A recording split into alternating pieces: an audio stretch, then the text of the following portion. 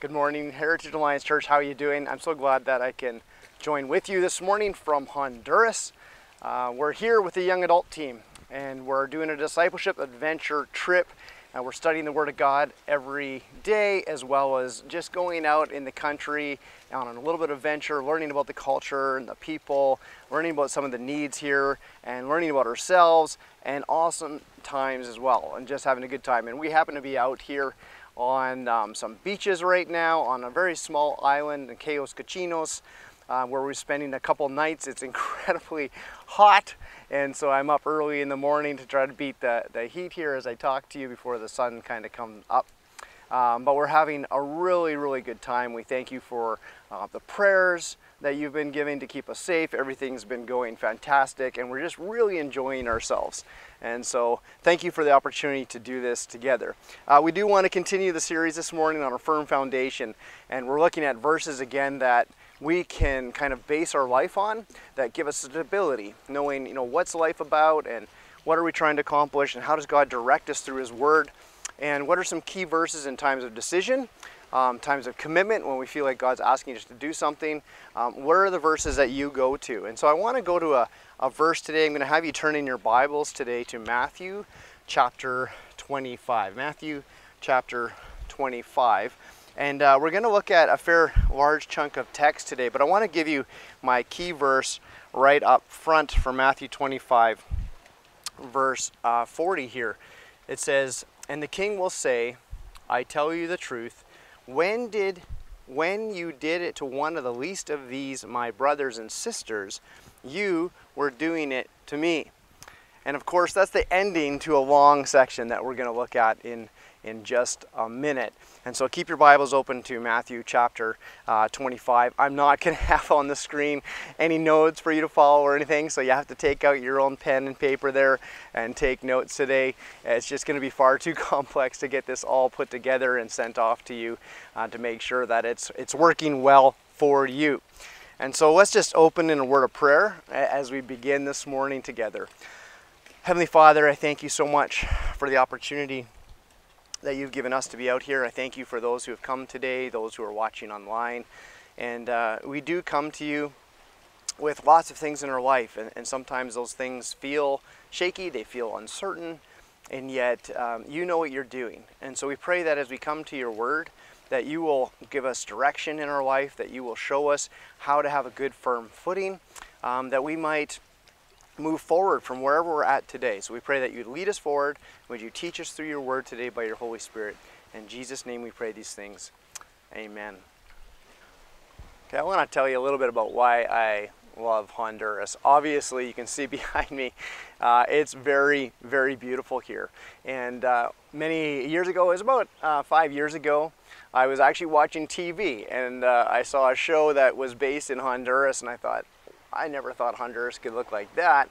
And so I actually, in a random kind of idea, thought I want to go down and I want to see this place to see if it actually looks like this in real life. And so I came down here with a person, a friend of mine from church, and we looked around and ended up finding a little piece of property, and I thought that would be something for our future. Maybe we should do that, and I didn't do it quickly. Over a couple years we went ahead and we actually did that. And so I fell in love with the beauty of Honduras for sure. And seeing what you can do down here was just fascinating. There's there's adventure stuff for sure. There's great times for your family, and there's snorkeling, there's islands, there's ocean, all those things that I absolutely love. So I fell in love with the beauty of Honduras first. And as you start looking into beauty, all of a sudden I started seeing other things, of course, going on, which in Honduras is extreme poverty. And so there's lots of needs here, and I thought, if I'm planning to come down here ever and spend time with my family, if I ever want to do something in retirement down here, I better be committed to being a part of the local people as well. I should probably get to know some. So I thought, I should try to find a sponsor child. And so I started looking into that, and I couldn't find any organizations in the area that I wanted to be in where they were sponsoring kids or anything like that. And I was looking through mission organizations, and sure, there's lots in Honduras, but none in this particular area.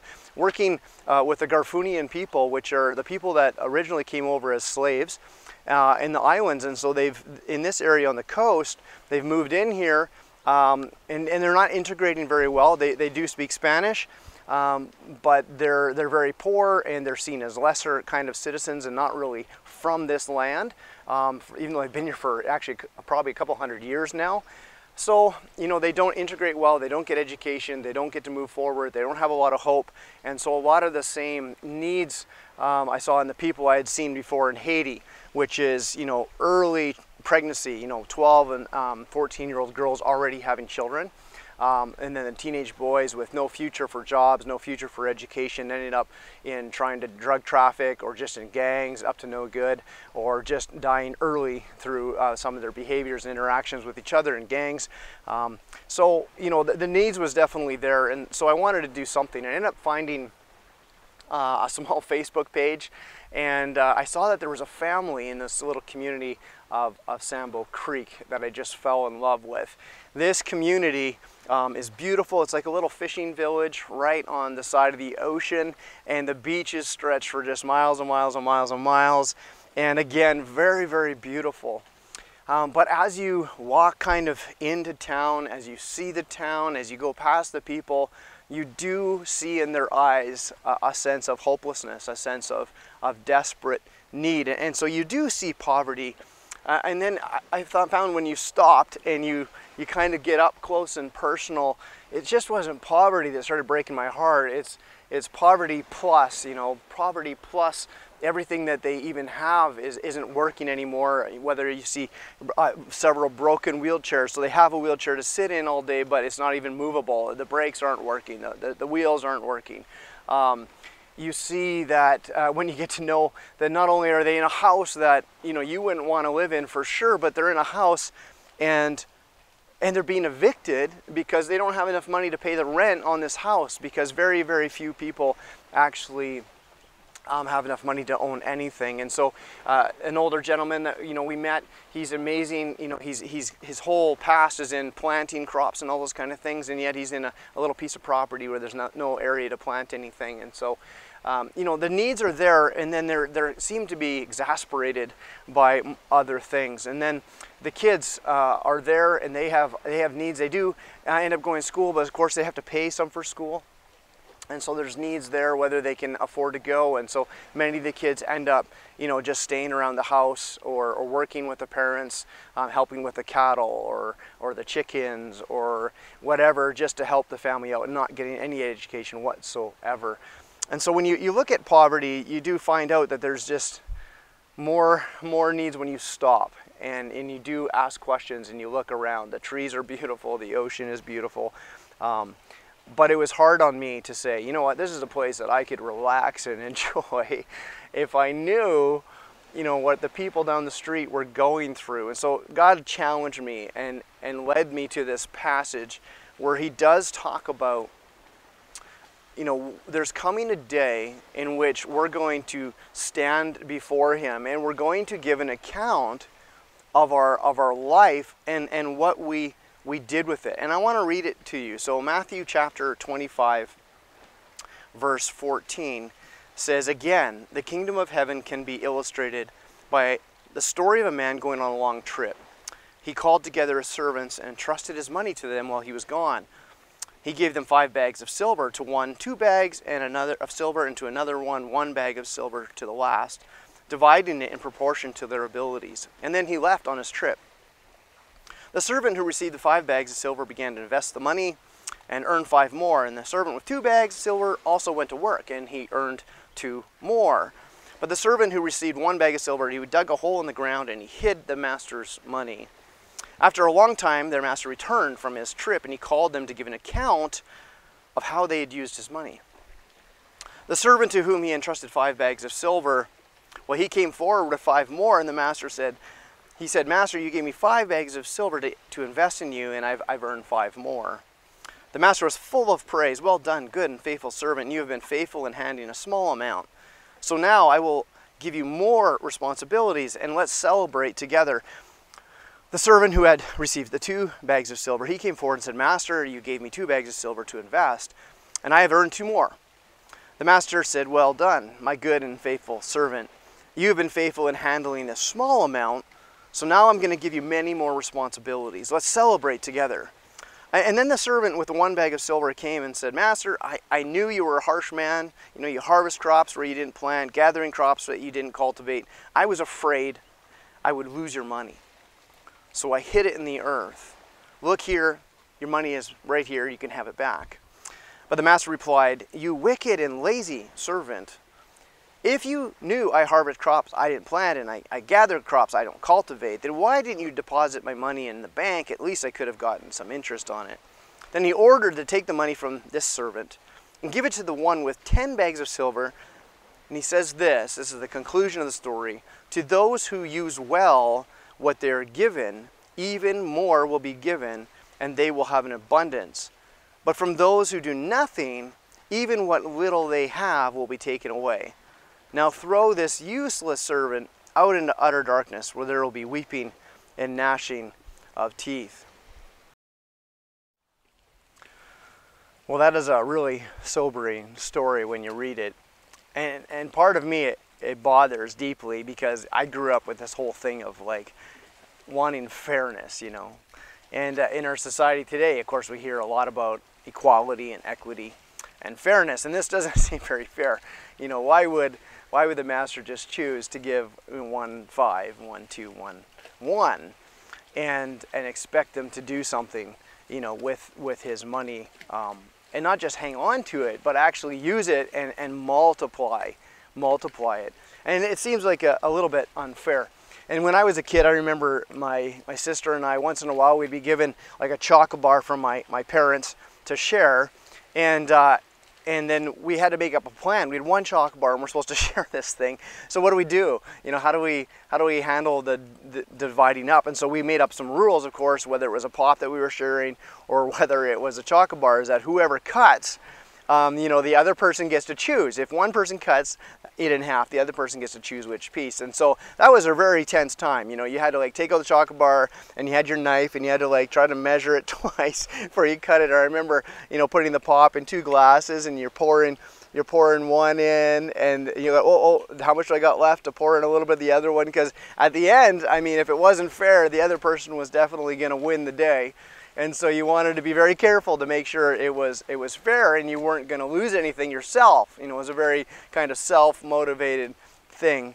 So fairness was always a big deal. And so this parable, you know, you get challenged a little bit on, you know, is God fair? But when we look around, I mean, in the world today, you look around in your neighborhood and you'll notice, of course, life isn't fair. And God, you know, has somehow blessed people with different things, not just financially, but, you know, a certain family dynamic, maybe a family that you wanted, or, you know, they got these kids, or they have kids and you don't have kids, or maybe you've struggled in your family with cancer and someone else seems to be doing fine, and, you know, everyone's healthy and everyone's happy, and someone's got all this inheritance, you know, and you thought, oh, if I could only get an inheritance like that, it would change everything. Some are just getting by and some are making it really well. And so you look at the world and you go, yeah, it's not even, is it? It's not fair. And, you know, at that point you kind of say, well, where do I fit? Am I the person that got kind of five bags? Am I the person that got 2? Or am I the person that maybe got 1 bag? And how do I respond when I think that? Now, I think most of us would not say we're the ones with the 5 bag. And so, you know, sometimes we go, hey, you know, I'm probably the one with 2. You know, I'll put myself in the story in the middle. I'm probably doing okay, you know, at some level, so maybe I'm not 1, but I'm definitely not 5. But as I started to, you know, look into the world, and you have a world's perspective, which I would suggest is the best way to have a kingdom perspective. So the kingdom of God, he has a perspective of all people, of course, of all time at the same time, and God's idea of humanity and how it works and how they interact together. And so when he's talking about people and he's talking about the kingdom of God, he definitely is having a larger perspective than we typically have in our area. And so we have to look at, you know, from a global perspective. We have to look at it from kind of almost a time frame perspective, perhaps, you know, from humanity all the way till now, like this whole spectrum of time. In that, where do we find ourselves where God has invested in us? What's available to us? What do we have as resources? And so when I started to do assessments in my life, I realized, you know, I travel, look at me, I'm traveling. I have capabilities of resources, of accessibility. One of the things I've been amazed at here working now with a family in Honduras is how accessible that is. You know, that I can talk to them and I can communicate and send pictures back and forth, and it's not a letter by boat or anything or by plane. It doesn't take months to hear what's going on. It's real time. And so there's real opportunities for us to not just invest where we are locally or to build relationships, but globally. You know, we're living in a time that's, of course, no other generations had that access to be able to go, personally go. Used to be a huge deal, and now it's not that big of a deal anymore to go when it comes to resources and finances, but also just communication and the ability to share the gospel is actually way easier than it ever has. And then you have to look at the world as a whole. Even today, for example, do you realize, and you probably have heard these things, but they're hard to acknowledge they're true. You know, 1 billion people in the world today live on less than $1 a day. 1 billion people out of 7 live on less than $1 a day. 3 billion live on less than $2.50 a day. $2.50. 3 billion people. It's just about half.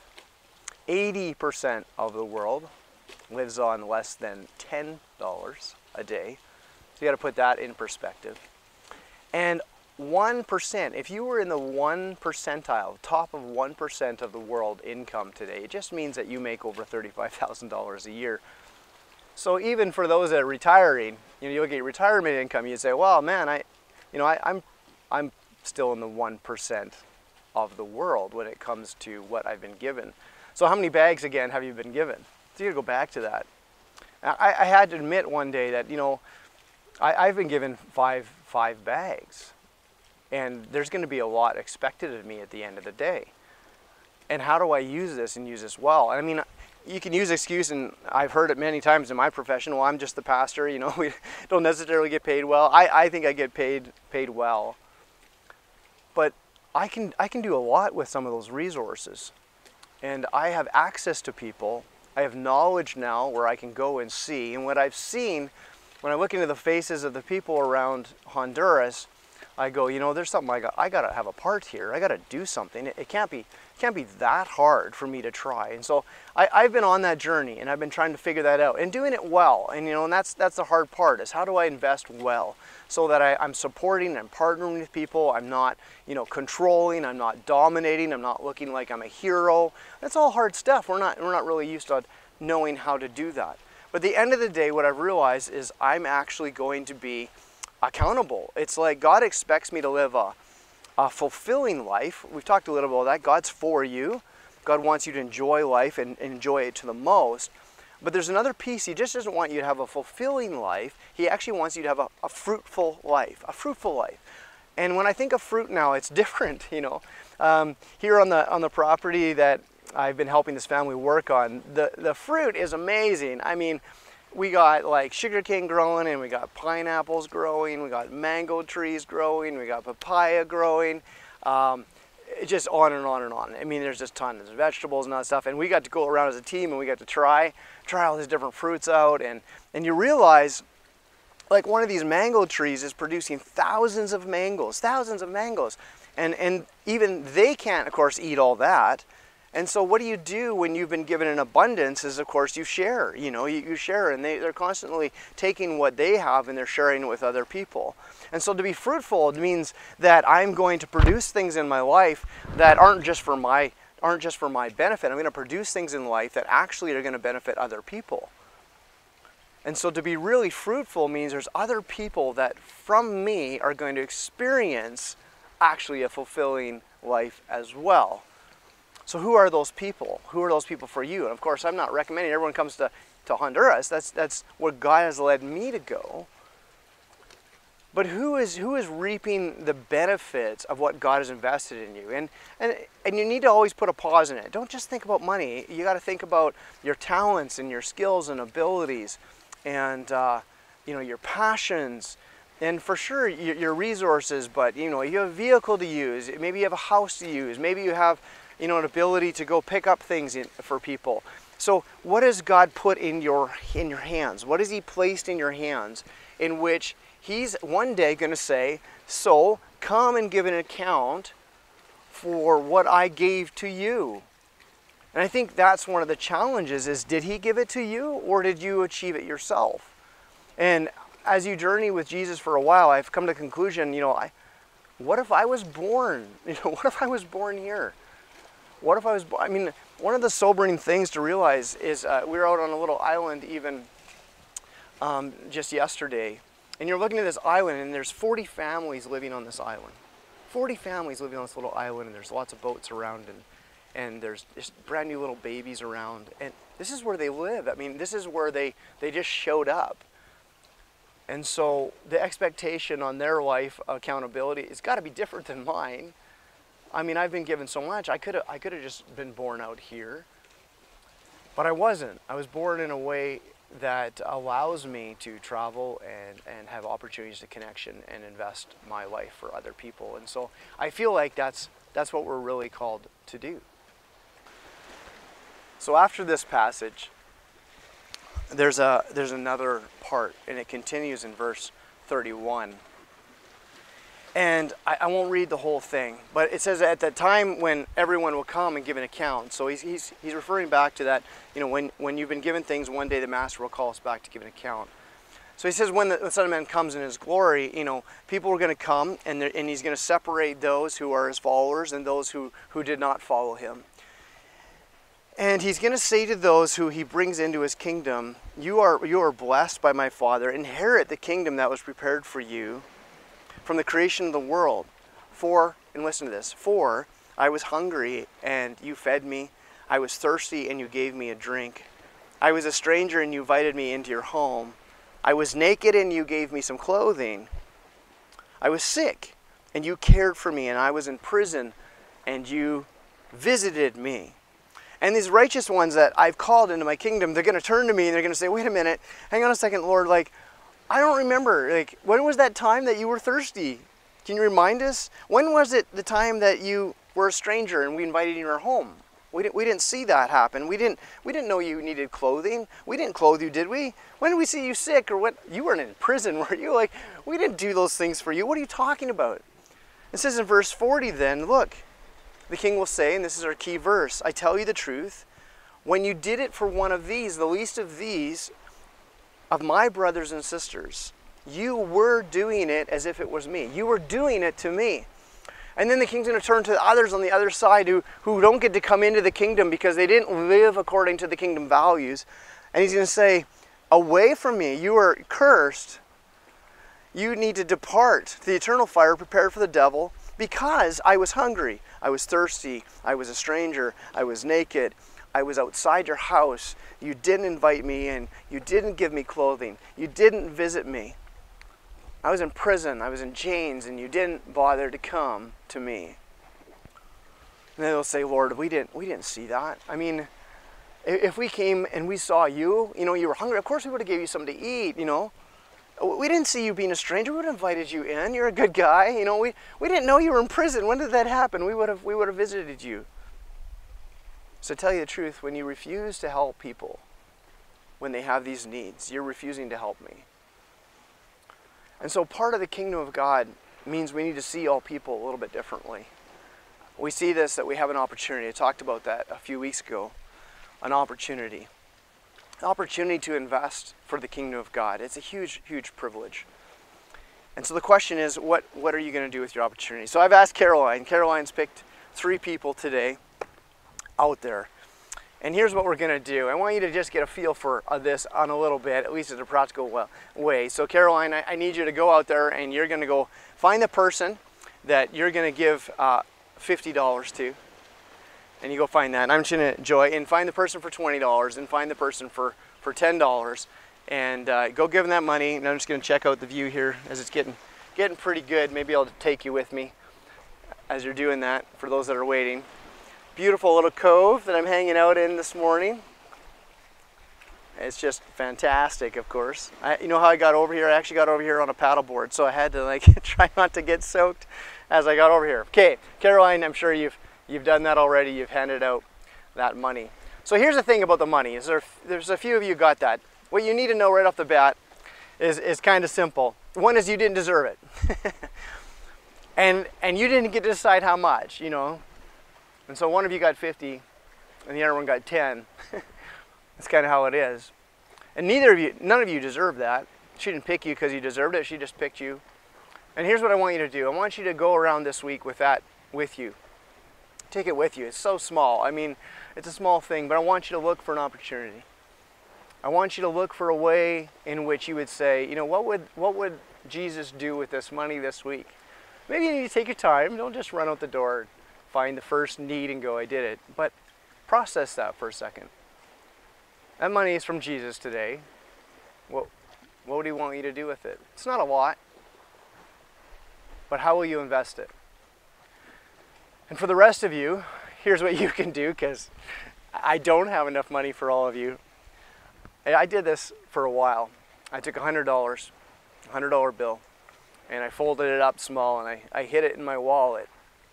And I just let it be there. And maybe you only can do 50, maybe you can do 10, maybe you can do 20, doesn't matter. And I carried it with me. And I just waited to see what would be the opportunity that Jesus would have. What kind of perspective would I need to, where would he invest it? Where would he give it away? And it's a great experience. And when you do it, you want to do it again. You're like, man, I want to take a little more, or maybe it's a little less this time, whatever, and put it there and just say, this is being dedicated for that. Now, of course, that's actually not the point. That's not the point of giving at all. The point of giving is not actually to look for needs, but this is a good exercise just to learn the process. That's not really what giving is all about, is just meeting needs all over the place. I think giving is about becoming like God. Now that sounds a little weird for people maybe new in the church, but our job is to become like Jesus, to be transformed into new character, to become like him. And so part of who God is giving God. For God so loved the world that he gave his son. And so part of our development here in this world, part of our character, the reason Jesus talks so much about money and so much about this investment and so much about one day giving an account, the account that we're giving, I don't think is much all about, you know, whether you're in or out.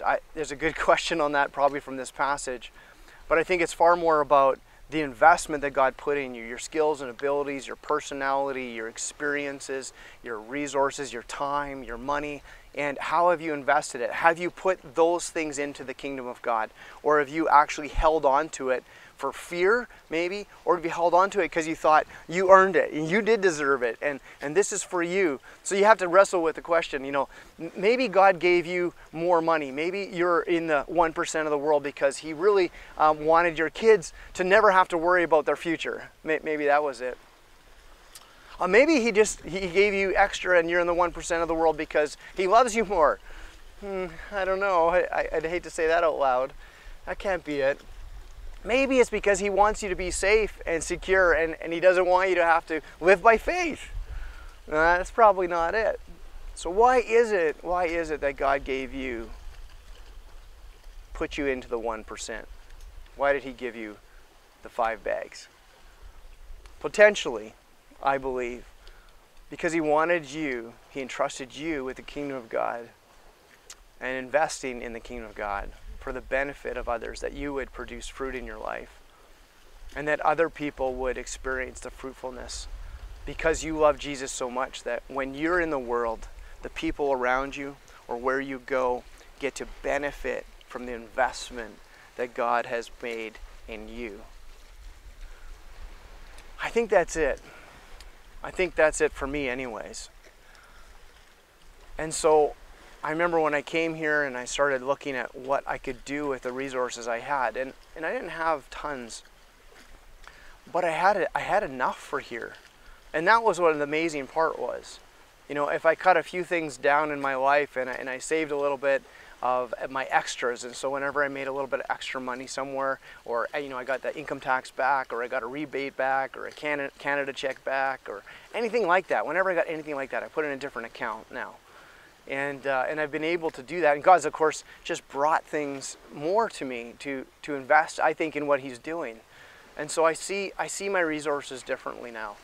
And it's been a privilege to be out here and to show the young adults and to have them exposed, you know, to this beautiful community, this beautiful family that I love now and get to work with. And I said it once to you before, you know, I get more joy over buying something for the family here in Honduras to use, more joy by investing in trees or planting, more joy by giving towards the kingdom, because this family that I'm supporting now, they are in turn now, he's teaching in the schools, in elementary schools, the high schools that we got to visit.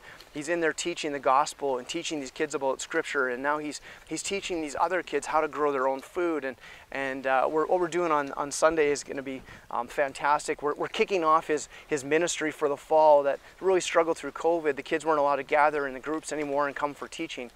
And so we're doing a big fun day on the beach. And the idea is just to get the attention of the community. We're hoping for like 100 kids to come out, and he's going to get the opportunity to tell them that he cares about them, he loves them, he wants to help them, he wants to help equip them how to grow crops, but he wants to teach them about Jesus. And they're welcome to come, and he wants to spend time with them every week. And he's going to challenge the parents to send the kids and to support the kids in their education journey and support them in their faith journey. And so it's a great opportunity for us to just join and partner with them. And I love being able to do that. And I hope the young adults, and I hope you today, will be a little bit more challenged to have a global perspective, a kingdom perspective of the investment that God has made in your life. On Sunday, I'm hoping later in the afternoon, after this is over, the service is over, on our Facebook channel, I'm hoping to go live for a few minutes, which means there's going to be a video pop up live from the beach as we interact with the kids. And I invite you to kind of watch it. You can watch it later, because if you don't make live, it stays on there for a while anyways. And I just want to show you what we're up to. It's going to be a lot of fun and a lot of kids, and you get to see the area of Sambo Creek a little bit better. So I invite you to come participate with that. Let me close in a word of prayer for you today. I know this is a challenging talk. It's one thing to be a challenging talk. It's another thing to see it here in person and look in the eyes of people that you know God loves in deep, deep need. And so, yeah, we're challenged too, with you. This isn't at you. This is definitely a with you challenge from God's word today. So let's pray. Heavenly Father, we thank you for this day. We thank you for meeting our needs. You've done that. And I know we still have our needs, and often we don't feel like we're the rich. The world tells us we should want more. The world tells us that we never will have enough. There's always more for us. There's better things out there, and better cars, and better phones, and better computers, and better homes, and better vacations. And so we often don't feel like we're the ones that you've entrusted the most to. We feel like we're lacking, and that we ask for forgiveness for that. That's very ungrateful for us to think that way. So I pray that you would change our hearts. Would you look at what we do have in our hands, and maybe that's not the resources of finances, maybe it's time. The time to pray for people, the time to call people, the time to encourage people, the time to communicate to people maybe somewhere in the world even.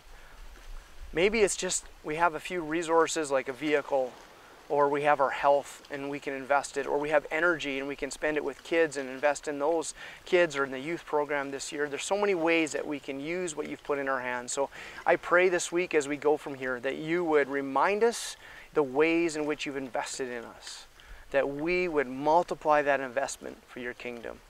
In Jesus' name we pray these things. Amen. God bless you. Can't wait to see you this week.